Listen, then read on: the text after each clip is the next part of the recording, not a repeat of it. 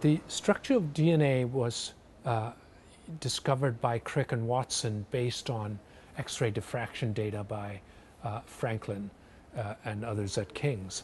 A great deal of ingenuity went into creating that famous model of the double helix. But the structure suggested how it might work, but it didn't really tell us how DNA would contain information to make proteins, how genes could be switched on and off, how genes would be regulated. All of those things were still big mysteries. My interest is on the structure and function of the ribosome. Life as we know it would not be possible without the ribosome. To explain what the ribosome is, we have thousands of genes in every cell in our body, and a lot of what these genes do is contain information on how to make proteins. Each one of them is made according to instructions that are present in our genes. And the process of how to use that information, how to read it and stitch together a protein, is done by this large molecule called the ribosome. And so my work has been trying to understand how the ribosome works, which started off by trying to understand what it looks like.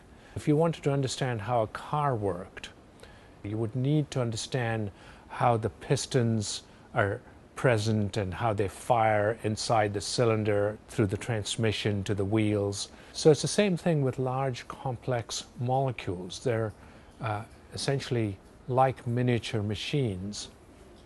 Many antibiotics work by targeting bacterial ribosomes. That is to say, they'll bind in a pocket in the bacterial ribosome and stop it from working.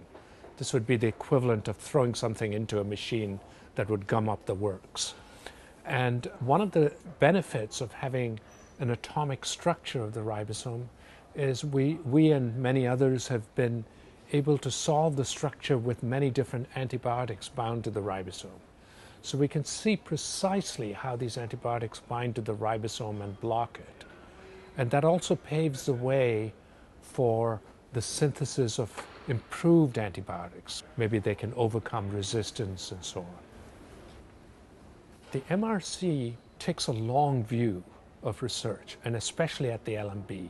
The Council supports everything from very, very fundamental research, which might not have any applications for decades and possibly never, okay? But advances our understanding of some fundamental problem, all the way to very clinically applied research which can provide immediate benefit. And so often people will work on projects at the LMB that take many, many years, sometimes a decade, to come to fruition. And the ribosome is one of those problems where if you started working on it today, it would often take many years to even get a result that you could actually publish. Now, ironically, it's also one of the laboratories that has produced the most direct advances to medicine. For instance, the entire monoclonal antibody industry, which is now being used to treat all sorts of things from cancer to rheumatoid arthritis, was all developed here. My wife developed lymphoma a few years ago, and one of the key ingredients in her treatment was monoclonal antibodies. And the person who was key to producing a humanized form that could be used clinically was Greg Winter, who was deputy director of this lab and has been a scientist here for decades. So I feel that I've almost directly, personally benefited from the work here. In the future, I think work will be on ribosomes will go in several directions. One is, although there are ribosome structures now from yeast, we need high-resolution structures from lots of other species, including humans. The other aspect will be how ribosomes are regulated.